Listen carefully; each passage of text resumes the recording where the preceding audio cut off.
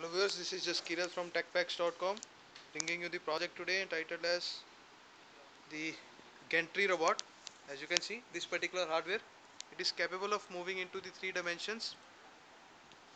This particular claw is capable of moving in the left and right direction as particular to this video reference, into the forward and backward direction, and upwards and downwards using this particular hollow pipe. This is the claw section that is used to pick and place the objects from this particular area. It can be used to pick object from a particular size and place at a different position by moving it to the direction upward, downwards, and by making it move into the X and Y. So all the three dimensions this particular assembly can move. As you can see, the motors which are used to make this assembly move, these are the ball bearings with the help of which this particular assembly moves left and right at this particular part. At this particular part it moves forward and backward, and upward and downward I have already shown. So this particular robot is controlled by the software that is designed in the MATLAB. As you can see, the interface part, we can pass the value in the x-axis, y-axis and the z-axis, and there are few push buttons which are used to open and close the jaw and some other settings.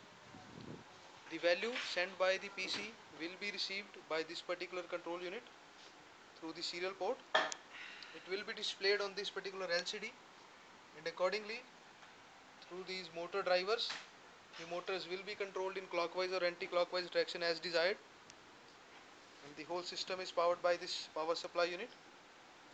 And one more MAX 232 circuit is being used to convert the logics from RS232 to TTL and vice versa. So let us see. By passing a few value, we'll pass around 5 or 10 seconds. So by clicking on set, you can see this particular assembly is rotating. It will be moving in a particular direction. As you can see, this particular part is moving leftwards as I passed 5 value. So on its x-axis for around 5 seconds it moved to the left axis. If I'll be passing the similar value in the minus, as I say, -5, so the assembly will start moving to the opposite direction now. As you can see, it is moving in the rightwards.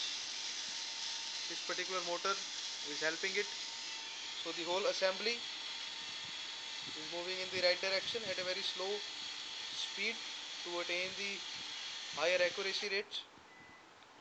To move it towards the y-axis, I will pass a value at the Y block, and on clicking on set, it will start moving towards the Y direction. As you can see, again I will be passing the same value to have a look. You just saw it is moving in the Y direction, and to make it move into the opposite direction we need to pass the negative value at the same. So now it's moving in the opposite direction. Similar is the case for upward and downward. And to open the claw, we need to click on the button there. It says open jaw and close jaw. So when my friend will be clicking on the open jaw button, this jaw has to open. So let us see. As you just saw, when we click on the close, this jaw closes. Similarly, this complete project. And one thing more, the activities which were being taken place, it is also displayed on this particular LCD unit.